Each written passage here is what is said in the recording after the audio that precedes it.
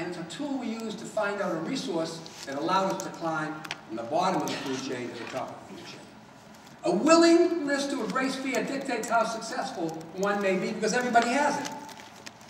I find that flying in the red zone is where success really lives. It's that place where you feel the risk, you feel the anxiety, you feel the total uncertainty, and you still propel yourself in that zone. And that's where your great success, your exponential success lives.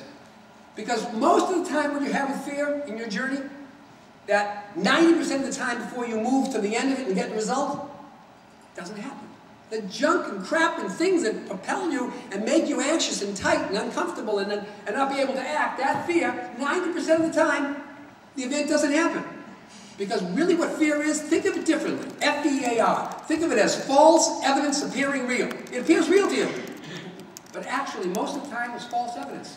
You're not really looking at it correctly, peeling it back, seeing what makes it work, and finding out that it's a false tale. Second navigational state, uncertainty.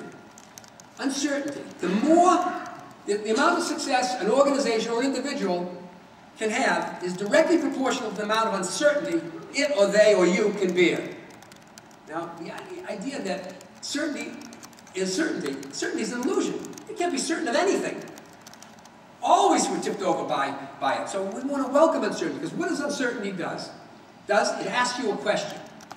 It doesn't ask you really just how to. It asks you what if. What if there's a different result? What if there's a different way to go through it? It makes you curious rather than critical. So questions are everything. Questions are what propel us.